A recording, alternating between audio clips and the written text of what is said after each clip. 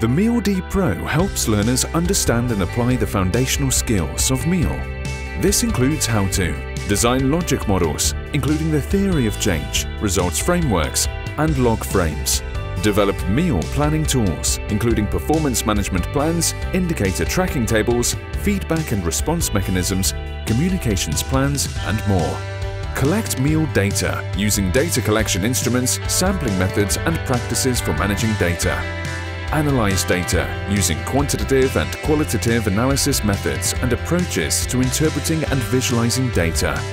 Use data to inform decisions, communicate with stakeholders, and practice adaptive management. Our training puts the learner at the center, using practical and fun activities supported by easy-to-use materials.